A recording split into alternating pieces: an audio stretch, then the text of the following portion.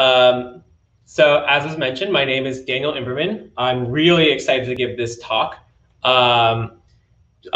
For visual reference, I am a white male with large square glasses, and I have a shaved head with a slight beard. And yeah, this is Apache Airflow and Ray, orchestrating ML at scale. So to start out with a little bit of background, as was mentioned, my name is Daniel Imberman. I am a strategy engineer at astronomer.io. I'm a member of the Airflow PMC, and I'm a co-creator of the Kubernetes executor and Kubernetes pod operator. But more important to this talk is actually a little bit of what I did before I started at Airflow. So before I started working on Airflow, I was actually working on building data science platforms at Bloomberg LP, specifically platforms for our data scientists and our ML engineers to build, track, and monitor models. And so I've been obsessed with data science tooling and distributed system for quite a long time. And it's been kind of a personal goal of mine to create a really clean Airflow machine learning story. So let's talk a little bit about the Airflow data science story.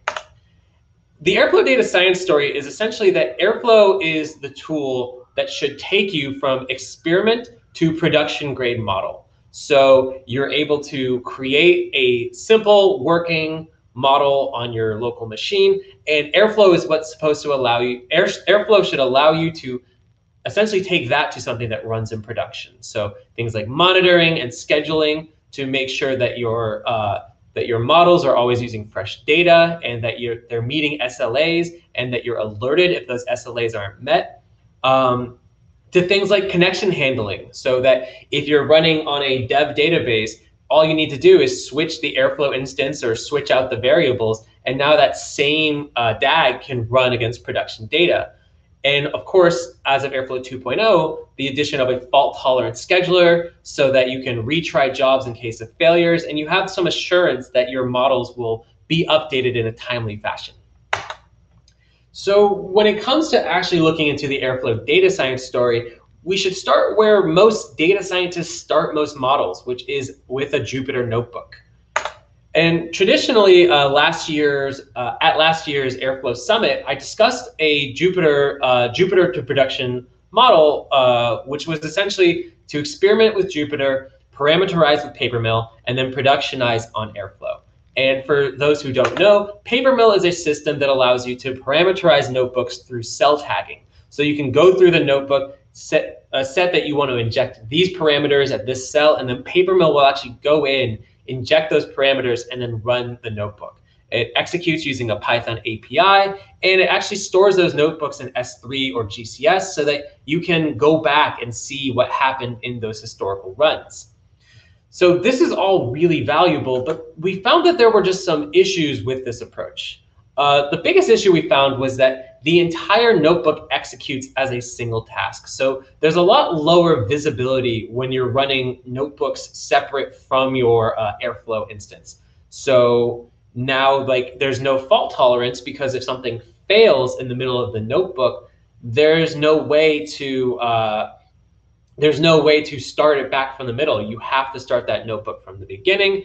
And low visibility because as far as if you're looking just at your Airflow DAG, all you know is that a certain notebook is running. You have no real idea what is in that notebook, which leads me to the next issue, which is that your code is in multiple locations. So if you are iterating and you want to modify a notebook, now you have to either create a new notebook and point to that new notebook, meaning that essentially you have to change your DAG every time you make a change, or you can just change the notebook, but now you're going to have kind of some questions as to why your model suddenly started having different behaviors starting at a point with no real lineage, no real way of knowing why that happened. So kind of creates this trade-off between experimentation and repeatability. So we kind of went back to the drawing board and asked ourselves, what would a next generation of Airflow data science look like? What would it look like past that notebook to parameterize and productionize a machine learning model using Airflow? And we kind of asked ourselves, well, what is the ideal story? Well, the ideal story is that you go from a Jupyter notebook to an Airflow DAG with the minimal amount of code conversion possible. So you just want to change as few lines and as few architectures, and you're ready to go. We want the ability to move large data sets between tasks. This should be trivially easy, practically magic. You should be able to return a data frame from one task, take in a data frame on the other task, and as far as you know, it works just like you're running a Python functions. You should be able to request dedicated resources for the compute job, things like GPU, RAM, and CPU. And it should also have kind of some more of the meta necessities for model management, things like registering a model, deploying it, and replicating the results so that you can easily deploy your model, run canary testing against multiple models, and then pick the best one. And that way, by the time your Airflow DAG is done, you have a running model endpoint that your users can then reach. And of course, we want this to work at scale. Since this is Airflow, we want to run thousands of tasks at once and have this able to handle that scale. And so this is where Ray comes into the equation. And from their website, Ray is a distributed execution framework that makes it easy to scale your applications and to leverage state-of-the-art machine learning libraries.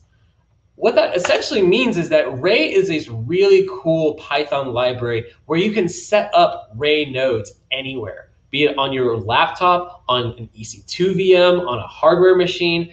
And all you have to do to switch out where that code is run is just change the IP address that the Ray is connecting to. So you can start out with a local Jupyter notebook running Ray libraries and using all the Ray native integrations with things like XGBoost and TensorFlow.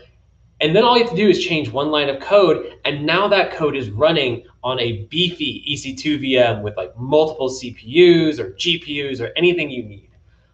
So the setup is super simple. It has multiple options for distributed computation. You can run Dask on Ray, Spark on Ray, and they even have their own distributed data frame called Modin. So even if you're dealing with extremely large distributed data, there are options for you.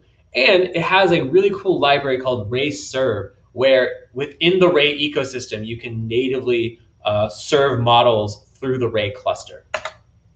So now we have this really ideal story of, well, we want to take some of the best parts of Airflow and some of the best part of this really cool distributed machine learning framework and bring them together.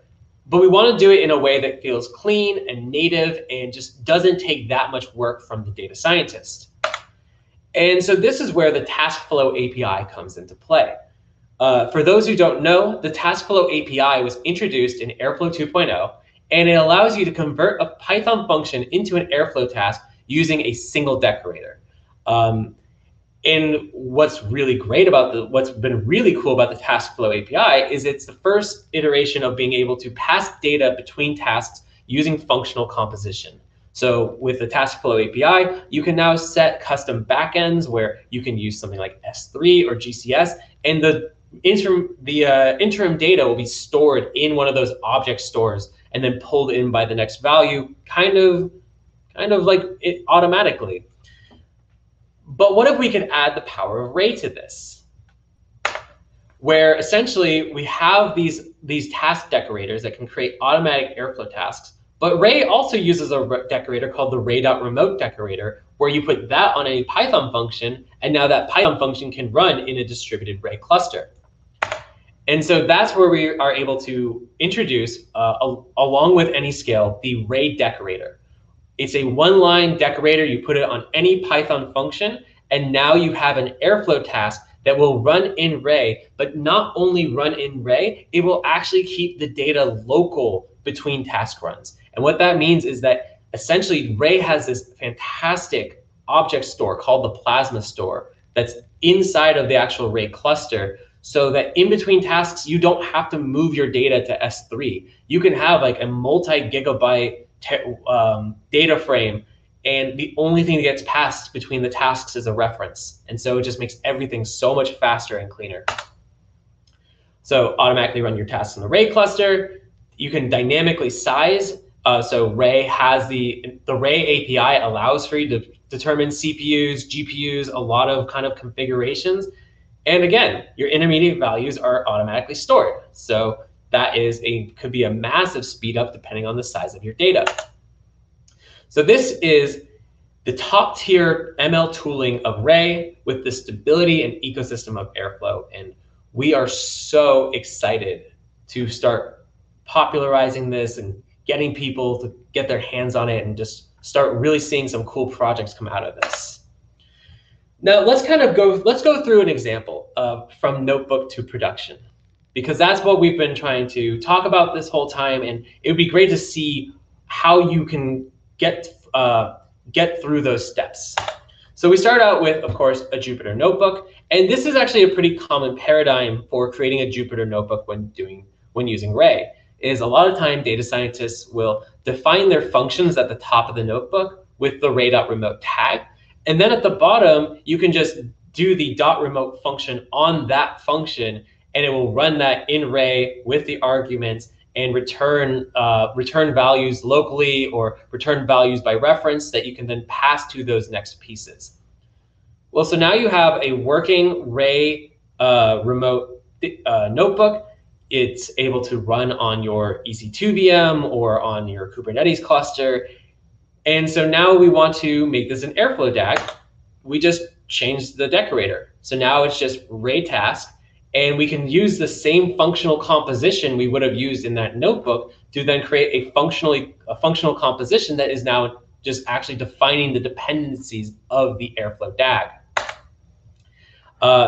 Once you have this running in Airflow, now you can actually take advantage of a lot of the parameterization functionalities of Airflow, things like Jinja templating, things like Airflow variables, Airflow connections, all these things that Airflow brings to any Pythonic DAG are now available to you with the power of Ray's distributed computing. And then finally, of course, deploy. Add more tasks around it, parallelize it. You can use, Ray has a fantastic tuning library called RayTune for tuning your models. You can set schedules. You can use RayServe to deploy the best models. And now you have the power of the entire Airflow ecosystem, so you can bring in data from all sorts of different sources and then move that data into your Ray cluster for processing.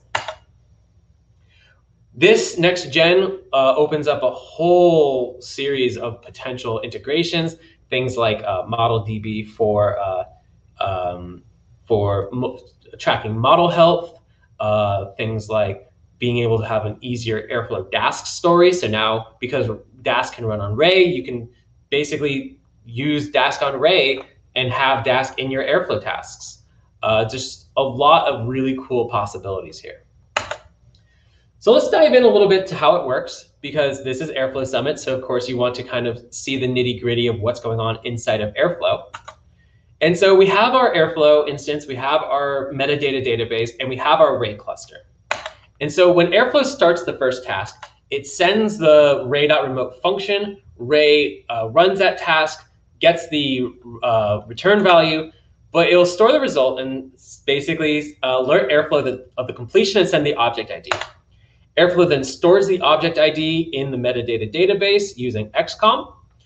And then when the next task runs up, it's able to retrieve that and send that function back to Ray, where Ray can actually find in the Plasma store where that data is and then run that function local to that data.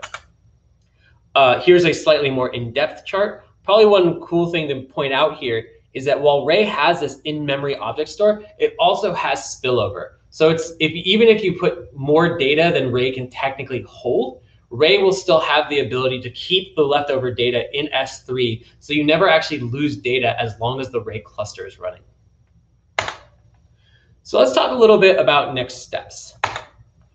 The big next step we're working on right now is actually checkpointing. And this is probably going to come out in the next couple of weeks. And the idea is that we want the ability to explicitly store intermediate data on external data stores. So a good example of this would be, and this is actually something that the Ray community has been very excited about, is the idea of fault tolerance even if you take down the Ray cluster. So let's say you have a task and that task failed, and it failed a day ago. And so that Ray cluster has been taken down, which means that the local Plasma store is no longer up. Well, like before, you would have to basically start your DAG over to recreate that data set that failed task would need.